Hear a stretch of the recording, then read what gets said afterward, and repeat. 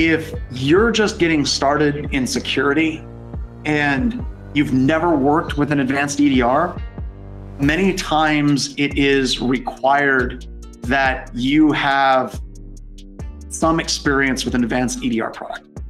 And the problem with advanced EDR products, up until recently, you couldn't get them at home, but now we're starting to see some home versions, but still that costs money. So what's really, really cool is we've got to take a step back and we've got to understand that all of this is part of overlapping fields of view. And for you as a SOC analyst, your goal is to get good in as many of these different field areas as you possibly can. Now, let's spend a couple of moments and let's talk about what this sets you up for. If you're good at AV EDR, you're good at NSM, you're good at UEBA, and you're good at SIEM, and you're good at analyzing the endpoint, and you're a solid, good, young SOC analyst or an older SOC analyst, and you develop these core skills, you're going to develop a path.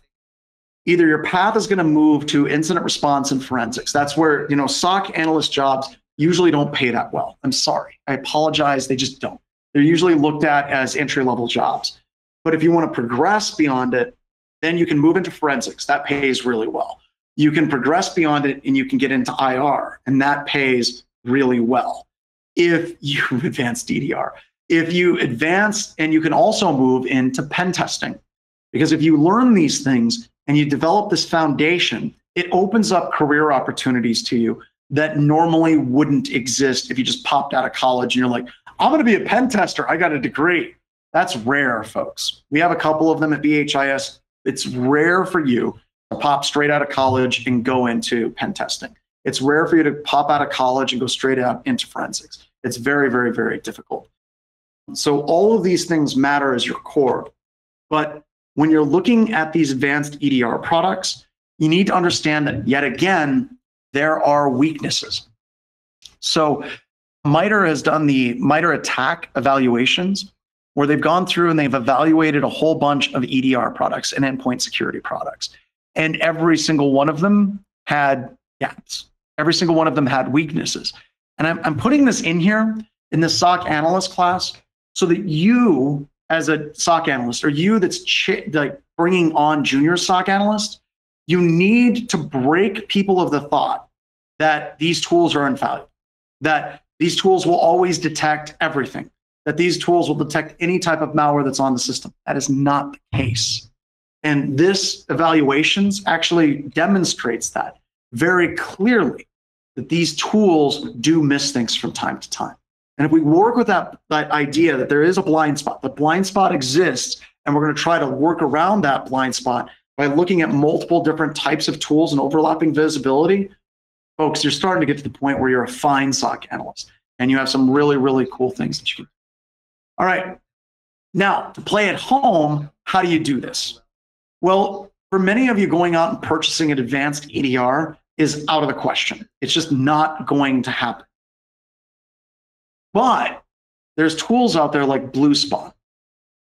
BlueSpawn is out of a University of Virginia. I can't remember if it's Virginia Tech or University of Virginia. And somebody will correct me and they'll pull down the link. But BlueSpawn is an open source EDR product that has a lot of really solid coverage with the MITRE ATT&CK technique matrix. So it is absolutely amazing for you. And then Elastic Endpoint, that's right, I forgot. Elastic Endpoint is now free as well. So if you're trying to get in as a SOC analyst,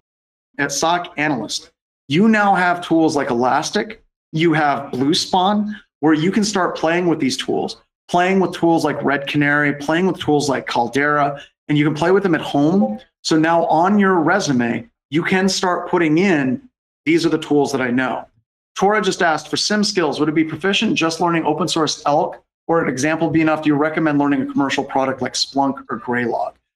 Actually, I recommend that you learn Sigma, and let me explain why.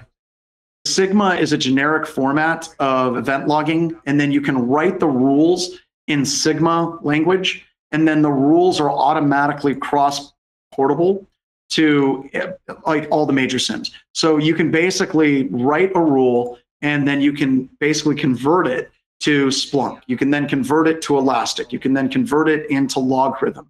You can convert it into a bunch of other different types of platforms. So this really allows you to develop that one kind of ring to rule them all, where you're learning this core signature language that then allows you to port your rules over to other formats as well. So with BlueSpawn and Elastic, you now have the ability to start doing analysis of attacks on your system.